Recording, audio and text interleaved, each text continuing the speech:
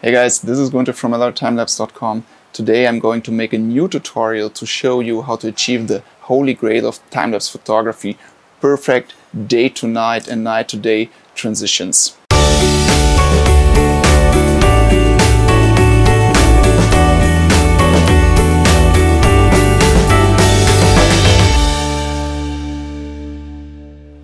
The last years there have been a lot of development in this area. There's a couple of tools, hardware tools, software tools that will help you to do these kinds of shots. But one of my favorite tools still is qDslrDashboard. It's a very easy to use application which is very mature, which works very well.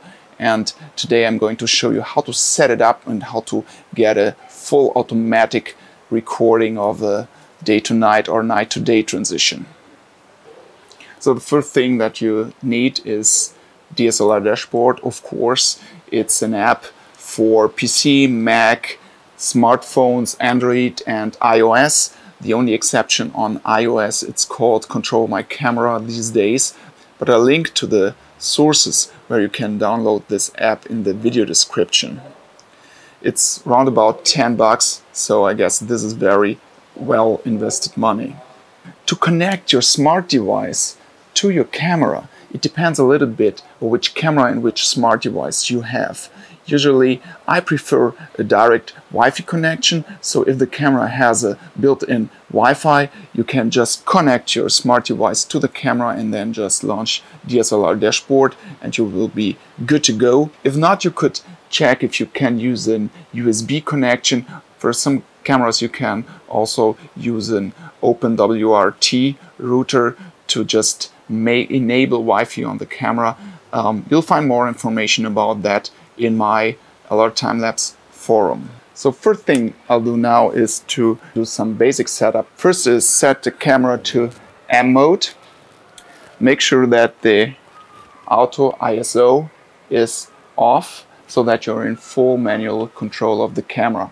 Then set the camera to shoot RAW plus JPEG and make sure to set the smallest JPEG that your camera offers, because we only want to transmit the smallest JPEGs that we can from the camera to the smart device and not waste time transmitting larger images.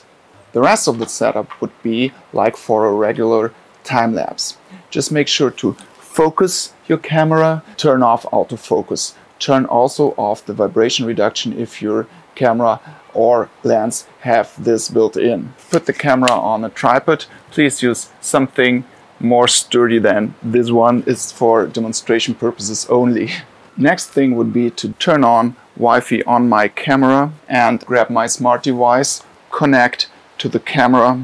Now I can start qDslrDashboard and I will get some options to connect here. But before you connect, just go to the settings once. Make sure to have checked keep screen on and uncheck show capture history after capture and image review after capture. Okay, once you've done that, you can just choose the right connection for your camera. In this case, I will click on Nikon to connect to the built-in Wi-Fi on my Nikon camera. So now you enter the main screen of qDslrDashboard. We just skip this and go directly to the LRTimelapse screen. And this will be your cockpit to capture the Holy Grail sequences. Now that we've set up our Wi-Fi connection and entered the LRTimelapse screen, it's time to define some settings here for our Holy Grail recording.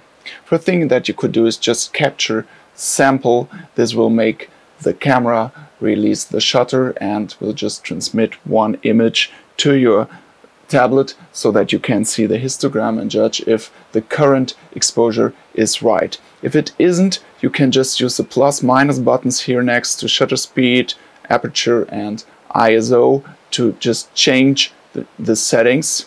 I can just use minus here to decrease the shutter speed and then just capture sample again. Now you'll see we have a perfect histogram. We can use this as a starting point. Let's quickly see what the other settings mean.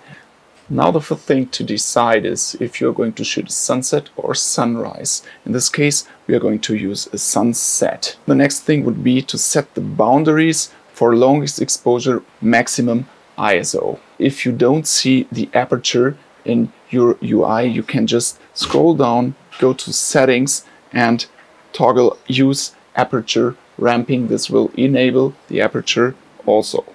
Let's start with longest exposure. What to consider to set the longest exposure is your interval.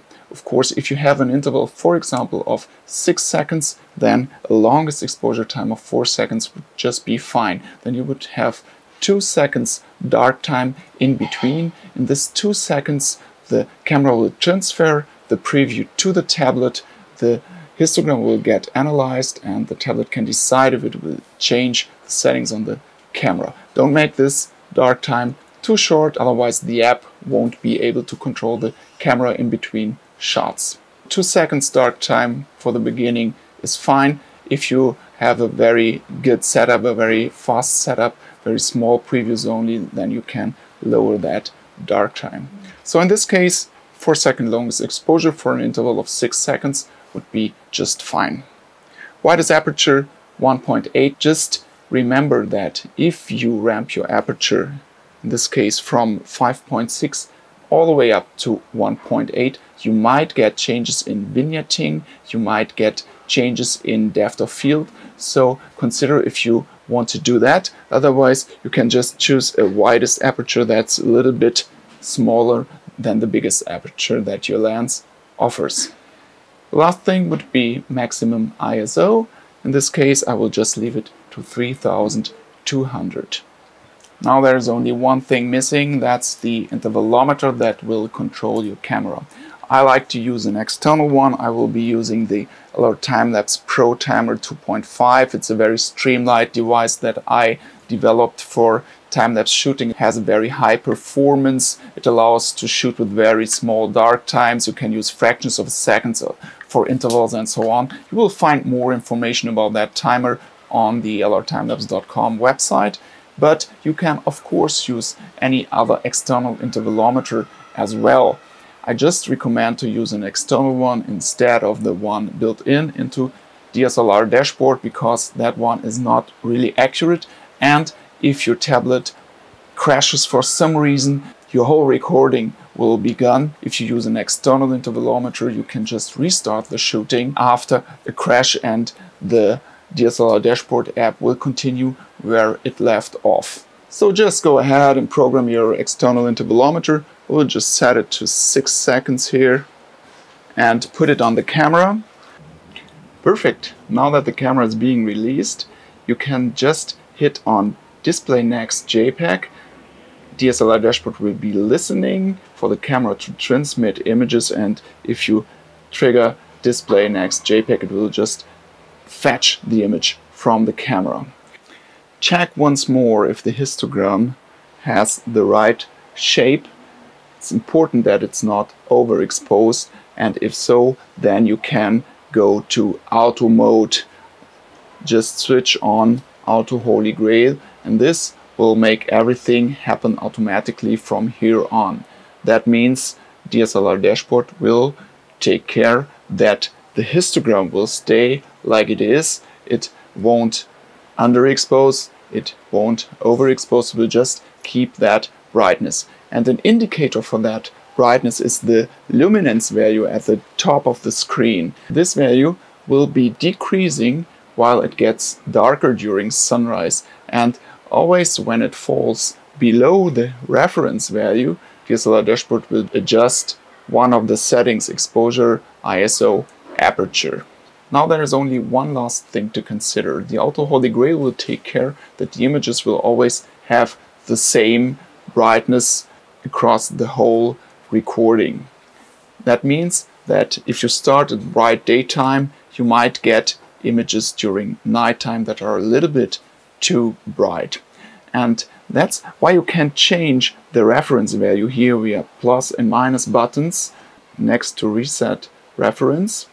You just hit the minus button, you will lower the reference value, and the plus button will increase the reference value. So during a sunset, you might have to click a couple of times on the minus button every 20 minutes or so, just to decrease the reference value. But there is also a way to automate this.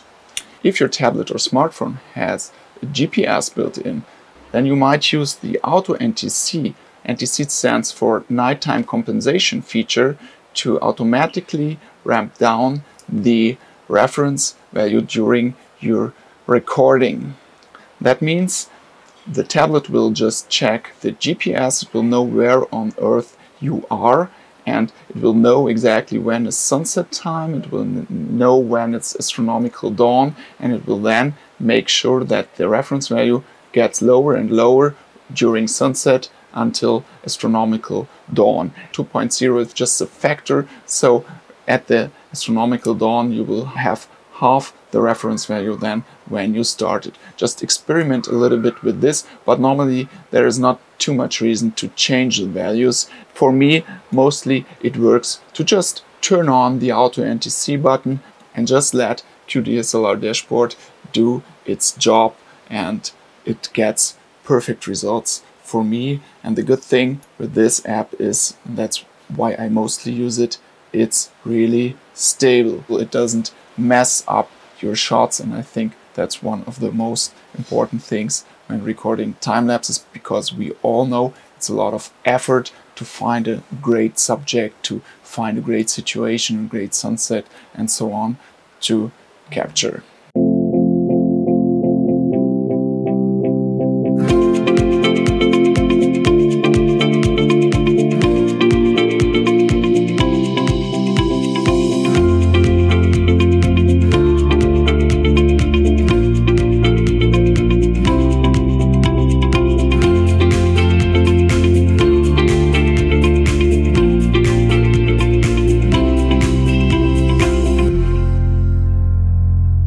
Guys, this was the holy grail of time-lapse photography. Super easy, isn't it? So with these simple tips for recording the holy grail and my other tutorial where I show you how to edit those sequences, you will be a pro in mastering the holy grail of time-lapse photography, perfect day to night and night to day transition. There's one more thing. If someday you decide to buy one of those cool sliders to do the camera movements, it's exactly the same technique. The slider controller will be releasing the camera instead of the intervalometer, and the DSLR dashboard will be listening for the images to come in and eventually decide to change the settings on the camera. So it's exactly the same procedure. And now it's up to you. Go out, shoot those cool sunrises and sunsets that a couple of years ago not even professional filmmakers could do. If you want, show your results in my forum.